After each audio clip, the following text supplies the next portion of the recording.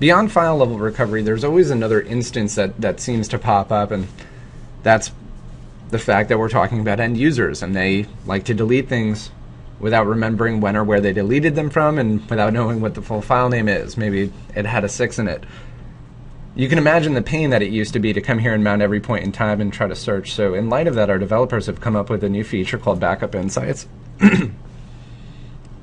This is a comparison tool that displays what's changed on a system between two local points in time. This, just like screenshot verification and inverse chain technology, is completely proprietary to Datto Solutions. And it comes in handy for a variety of different scenarios, because it's not just showing us what's changed on a system. We'll do a comparison here between these 2 points, about a month of differences.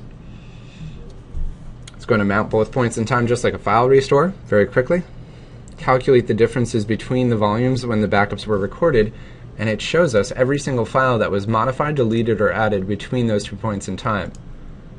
You can imagine how easy it is now to locate lost data and where it used to exist in an earlier snapshot. Recovery, we can right-click and download right from here as well.